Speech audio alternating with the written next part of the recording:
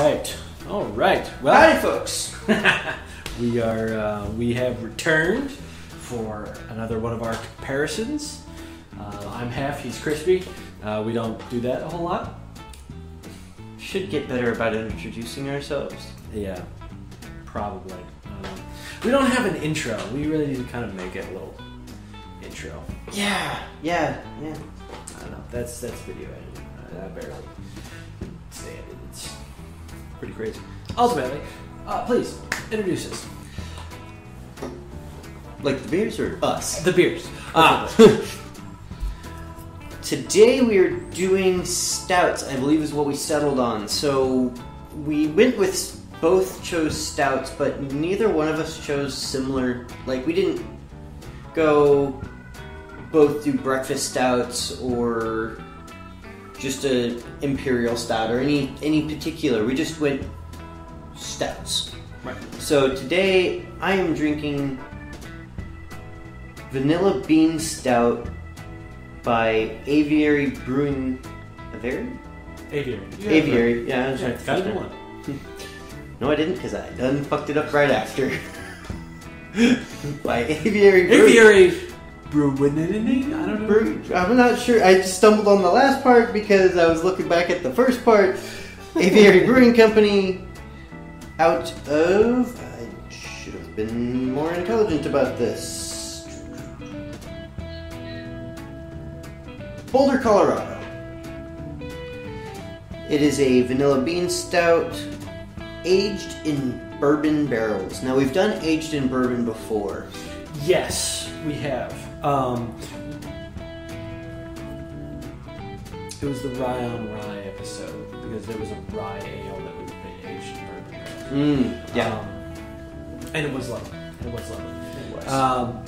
I am working with the Lava out of... It's a product of Iceland from Olvisholt, Brugghus, Olvisholt, Iceland. Oh, to God, you didn't just butcher that. No, I shouldn't have. Imported by Vandenberg de Wolf, Cooperstown, New York. So it doesn't look like it's imported by one of the big companies. It's made in Iceland, from everything that I could tell. Bottled there as well. It is a solid 9.4, which is on the high end of hefty for what we do. And it is a smoked imperial stout. I should mention on mine, it is an 11.5. That is the most alcoholic thing we have ever reviewed, hands down. It's not the most alcoholic thing either one of us has come close to drinking. No. But it's the most alcoholic thing we've reviewed on this show. So Yes. All right. Without really further ado, I guess we can just jump right in. yeah. Yeah, I give me the damn foil. Oh yeah, it foiled you again. Alas, you have foiled me again. Oh yeah. I smell the bread. yeah. I've got peat and a brine, a packing brine, like what you would do for like olives on a in a shipping barrel or something like that. That's an interesting smell. Well, you've got a couple different things going on for that one. Oh yeah, it's sweet. It's got the bread smell, that warm bread smell, and all at the same time a hint of chocolate. So to me, it almost smells like freshly baked chocolate chip cookies. It's going to be absolutely amazing. I hope its flavor lives up to its scent.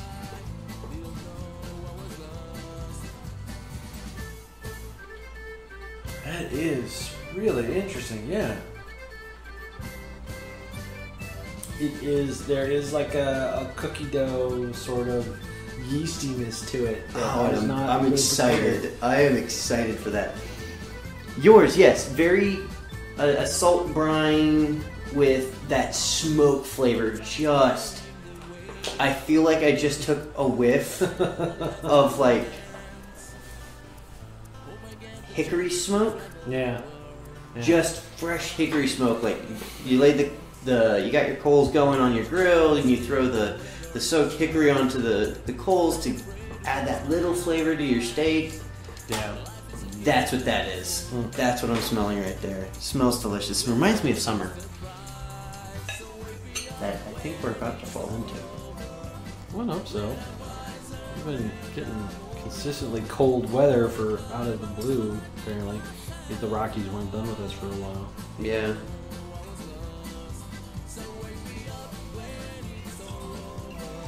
Whew.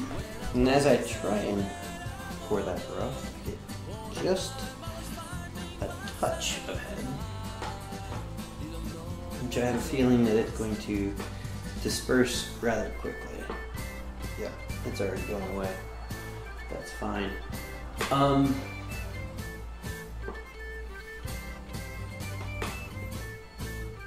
It leaves a decent little for a beer. It leaves a decent film on the glass when you tilt it back. It skins the glass. Yeah, a lot more like a wine does, like a red wine. Okay, yeah. In the whiskey world, they refer to that as the legs.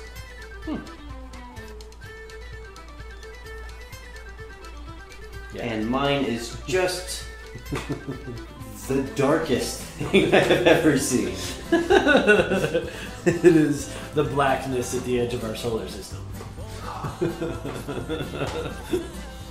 Now to check the flavor profile. Again.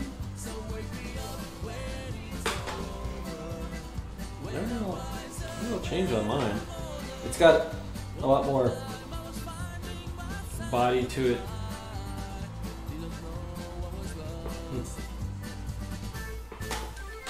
The sweetness is tapered off a little bit on mine, and I'm catching a little bit more brine now that I've poured it. So Could be with all the complex things that have happened to that to get it to where it is. Yeah, I'm not surprised.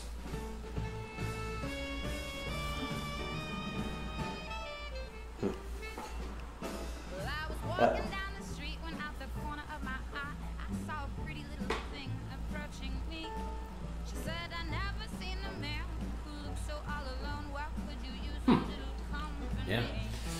Rolling malts and caramel, like salted caramel. Like really, it has, at least right now, very little bitter to it at all. It's got a lot of zest and tang to it that speaks well, I guess, of the hops structure of it. But it's mostly all the notes that the caramel. Okay. And the smoke is like super powerful.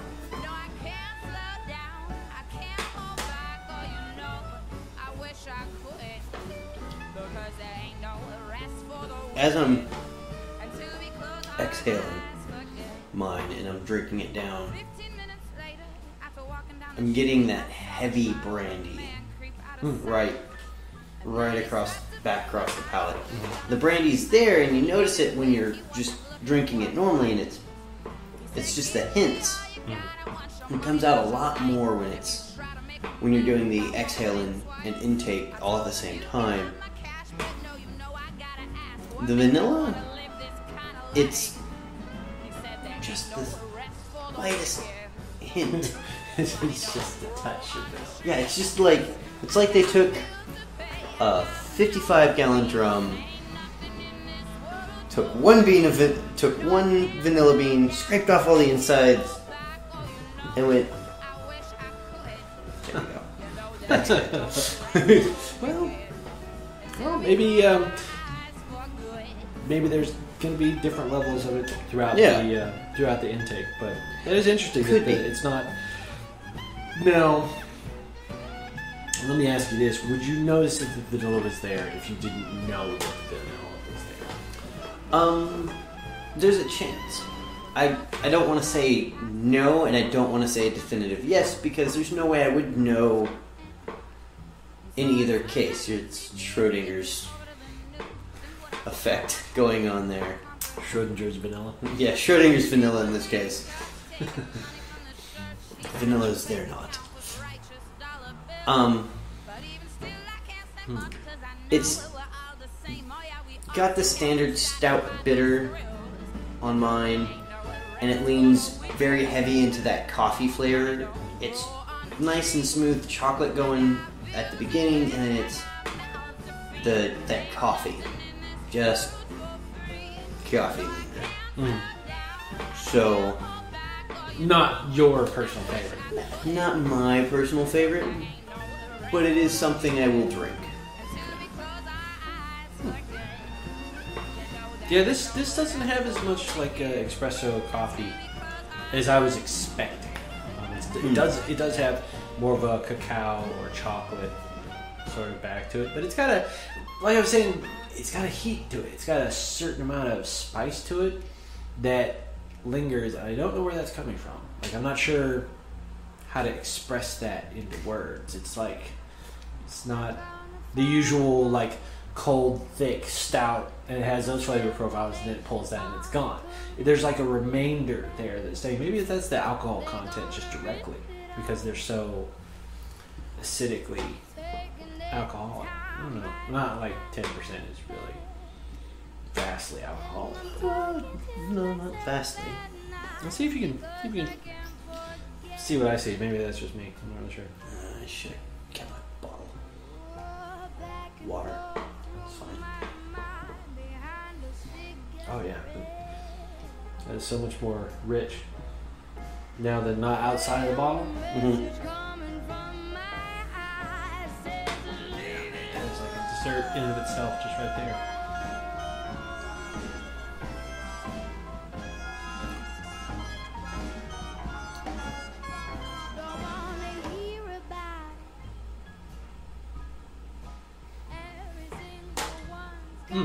That flavor that's lingering, it's like peat smoke. Just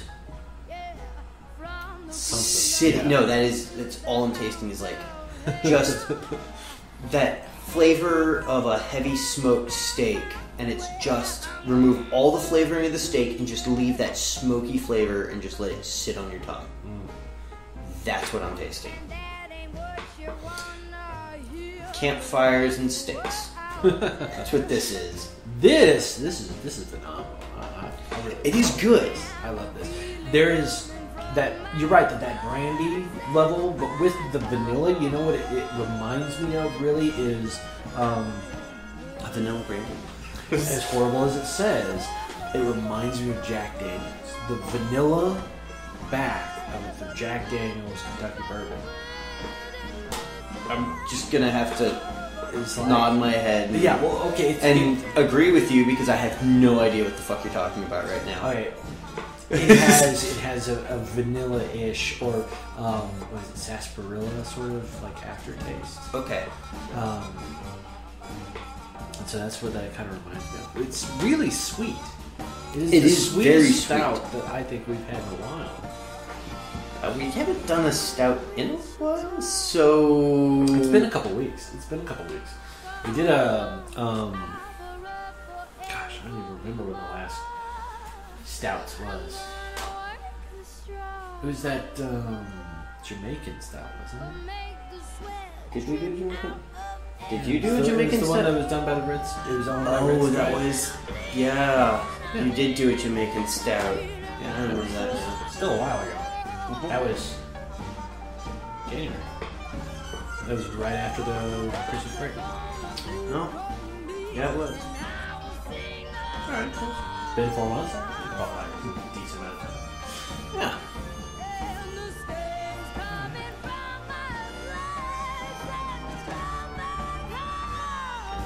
Yeah, yours is just like a campfire.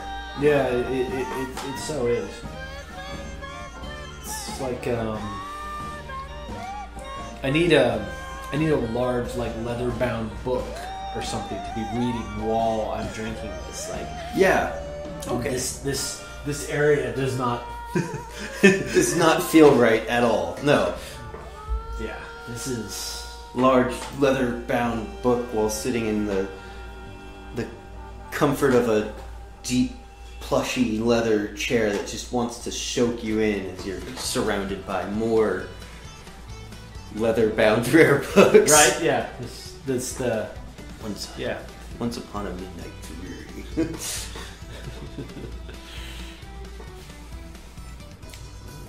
Fantastic. I mean, it's great. I've never had anything out of Iceland. I mean, I played Eve Online for many, many years, and that's out of one up on me. It's one up on me on that. Did you ever play any of the Witchers?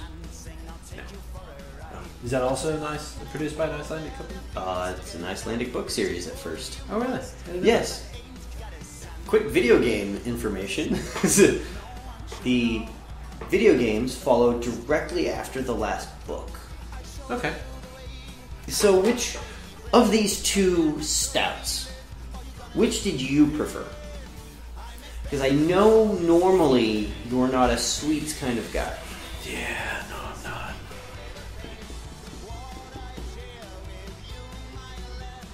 You know, this doesn't even seem like necessarily what I would attribute as an imperial stout. It doesn't have the bitter profile. It doesn't have the usually like a prune or like a plum note that I kind of just generally go into walking into imperials. I assume that you're going to have something along those lines. It doesn't have any. It's just straight up. You know, it's not Scottish, but Scottish peat bog, just all the way through, which is it's great in the form that it is. Then again, yours is really got some really cool tastes that are really complementary and are just a much more complex creation right there. Way to use their tagline.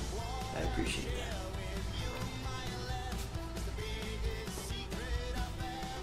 Oh, yeah. The one that I read aloud for everyone to hear. God bless. So are you saying that yours is a little short, but mine's more stout? But it's not even a handle. And, I mean, that has a spout. So, damn it.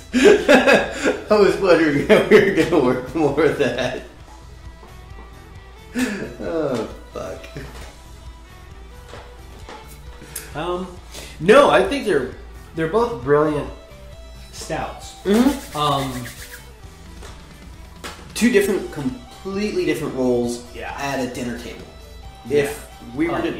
If we were to serve these at dinner, this would be the glass that goes up with your main dinner from the grill. Everyone sits down and enjoys their meal. Yeah. Has a delicious flavor complementing the meal. Yeah. This is like what you bring out with the pie. Oh yeah.